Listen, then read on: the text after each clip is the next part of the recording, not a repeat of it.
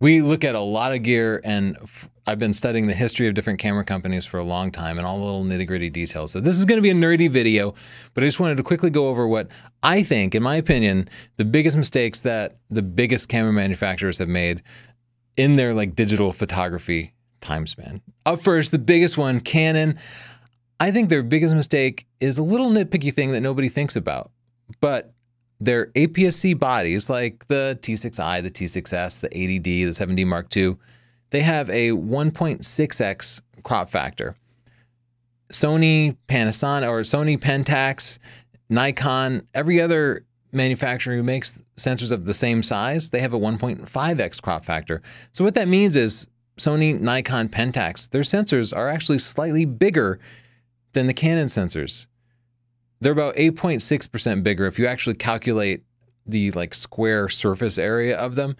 And what that means is that at any given ISO, the Canon sensor is gathering 8.6% less light, and therefore it's going to generally have 8.6% more noise, even if they're exactly the same. The technology is exactly the same. So Canon is handicapping themselves by almost 9%, which is a big deal, 9%.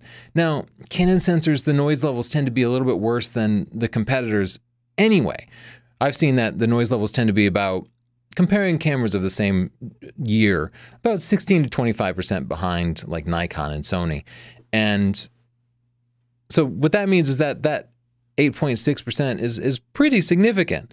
It can be about half of that difference could be made up if Canon would just make sensors of exactly the same size. This was a decision that somebody made back when Canon released, I think it was the Canon 10D, whatever their first APS-C digital body was. They decided to go with a slightly smaller sensor, probably because sensors were outrageously expensive to manufacture at the time, and making it slightly smaller made it slightly less expensive, and they wanted to compete on price. But then they stuck with that same format, and everybody else went with that slightly bigger format, giving them just this little bit of edge. And Canon, as a result, has always been a little bit behind this whole time. So for everybody who is looking at these sensor scores and stuff, Canon always looks a little bit worse. And I know for a fact that there's a lot of people to Sony and Nikon because people talk to me about it. They look at that stuff. Here's another factor. If you get especially a third-party lens like the amazing Sigma 18 to 35, when you put that on a Nikon body, it's actually a little bit wider angle. And Sigma has to manufacture their lenses to cover the bigger sensor size anyway. So any sorts of third-party lenses, well, they're not designed for that smaller sensor, so you're always wasting a little bit of light. And if it's more telephoto, well, you can always crop your Nikon image down, but you can never make your Canon images a little bit wider. So that wider focal length, the more cropped focal length and more noise mean that this decision from many, many years ago continues to haunt Canon even now in a real way when people are buying their first APS-C cameras. My recommendation, Canon, start making your sensors the same size as Nikon, Sony, Pentax, Fuji, and reclaim that benefit. I know some of your lenses might not be designed to cover the full image circle, but I bet most of them are just fine and won't show any vignetting at all. And you got to overcome it. Nikon's biggest mistake, in my opinion, there are a few little things, like they chose not to upgrade to an all-electronic mount. Like Canon shifted from their old FD mount to EOS, and that kind of gave them a benefit. Nikon decided to hold on to backwards compatibility, which was a benefit for a while, but now they're kind of stuck with this old archaic mount, and that's caused some confusion, like the difference between AF lenses and AFS lenses. Nikon lenses are just kind of harder to shop for. People don't know whether their body has a motor drive or not for compatibility. Anyway, that's not what I think the biggest mistake is. I think Nikon's biggest mistake is not investing in proper live view focusing. Things like on-sensor phase detect focusing. So in the Canon world, you can grab a Canon 80D, switch to live view, touch the screen, and it will focus quickly, smoothly, and beautifully. And this is becoming more and more and more important. Even Canon's top-end bodies, all the way from the top to the bottom end of their lineup, their new cameras have this fantastic live view focusing ability. Nikon cameras only rely on the off-sensor phase detect for any sort of reliable focusing. So you can't be using live view. You have to be using the viewfinder to use that phase detect. And then Nikon focusing is great. But once you switch to live view, Nikon focusing is terrible.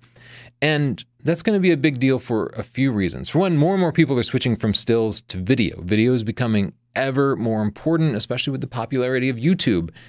And when you're shooting video, Nikon focusing is appalling and frustrating. Worse than any other manufacturer, most definitely. And I think it's because they are just so far behind. For some reason, they're just not investing in on-sensor phase detect focusing. I also foresee in the next couple of years, manufacturers, including DSLR manufacturers like Canon, integrating electronic viewfinders, because electronic viewfinders have huge benefits of being able to see your current exposure when you're looking through the viewfinder.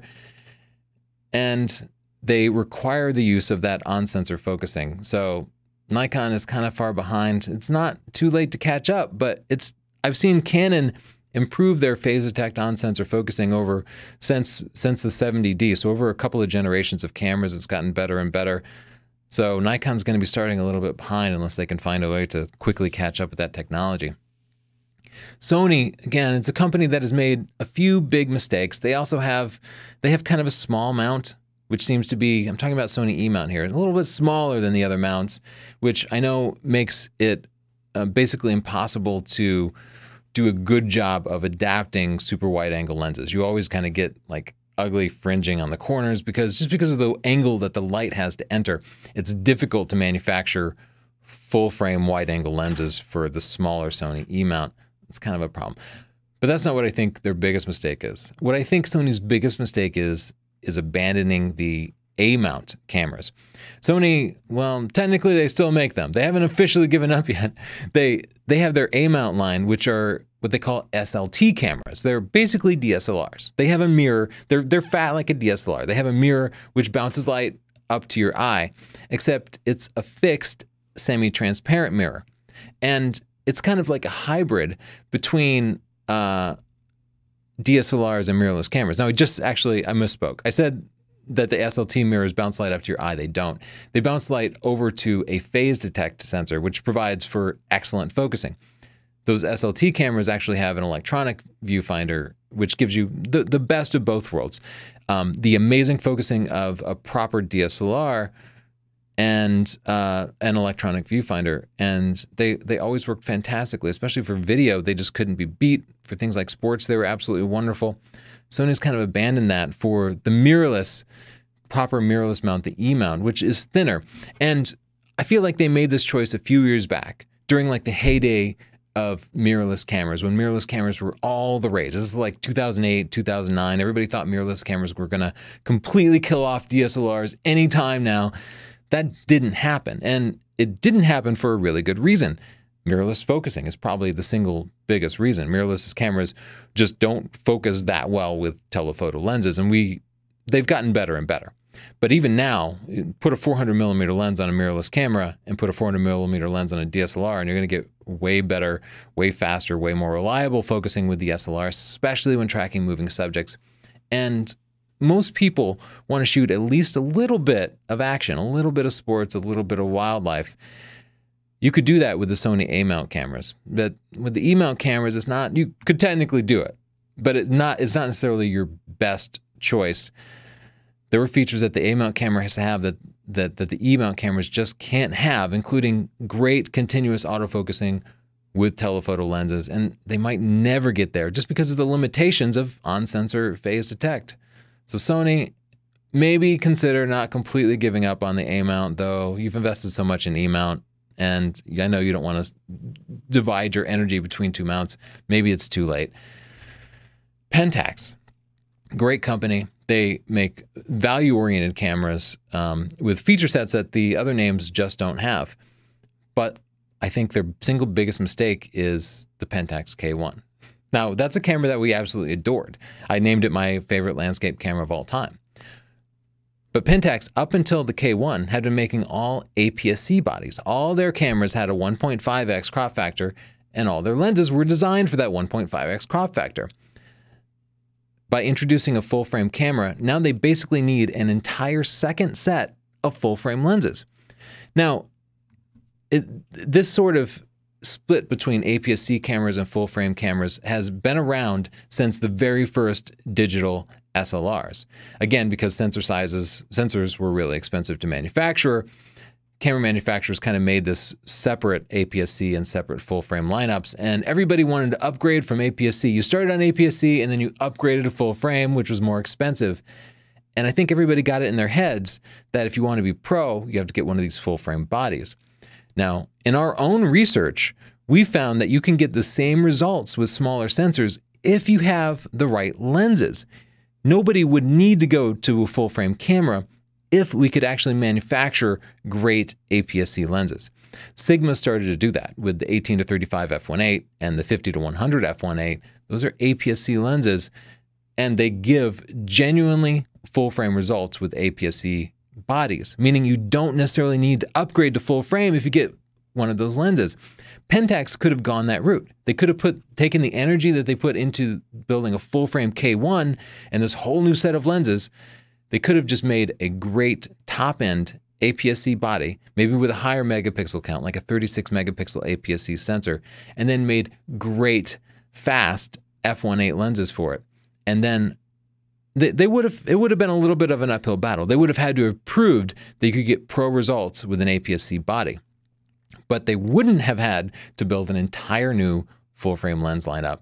Pentax, I think you should have stuck with APS-C and just did APS-C really well, because you have a great set of APS-C lenses and a really limited set of current new digital full-frame lenses. Micro Four Thirds. These are cameras that mostly Olympus and Panasonic manufacture. A really brilliant design, making the lens mount itself open source so that anybody could design accessories for these cameras. What I think their biggest mistake has been is not investing in phase detect autofocus. Now, I'm talking about autofocus a lot because that's the single biggest distinguishing factor between DSLRs and mirrorless, and it's the reason we keep recommending so many people buy DSLRs over mirrorless cameras, because so many people really do care about fast autofocus. Almost everybody shoots some sports or some wildlife, some action of some kind, and you can take a lot of great shots with Micro Four Thirds cameras. We use them all the time. We're recording on Micro Four Thirds cameras right now, in fact, but we do all manual focusing. And I would never pick up a Micro Four Thirds camera to do any sort of action.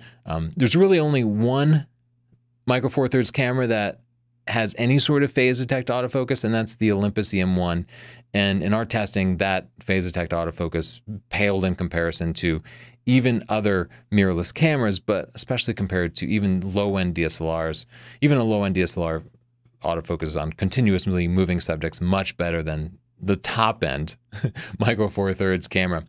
And as a result, a lot of people who've entered the Micro Four Thirds world have gone out and tried to shoot action and then become frustrated with it. Maybe they've become frustrated with photography, or maybe they've just become frustrated with that particular body.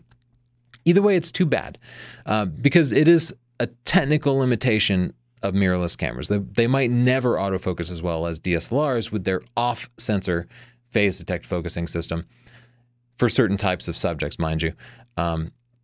But Micro Four Thirds, their lenses haven't been designed for it, and none of their sensors have been designed for it, and now might just be too late to ever really catch up in the action world. That about wraps it up. Just my opinions. I'd love to hear what you think of what the biggest mistake that each camera manufacturer has made. Now, I know a lot of people are going to be irate because I said something negative about the manufacturer that you love, but I said something negative about all the manufacturers, if that helps. And it doesn't mean you can't take great sports pictures with your Sony or with your Micro Four Thirds camera. Of course you can, but our job is to recommend cameras that provide the best value for people, that will provide the best results. So it's not whether you can or can't, but it's what will get you the best shots for the amount of money you have to spend. And that's how we kind of make our recommendations. Give me a subscribe, share, like. Thanks. Bye. Be polite.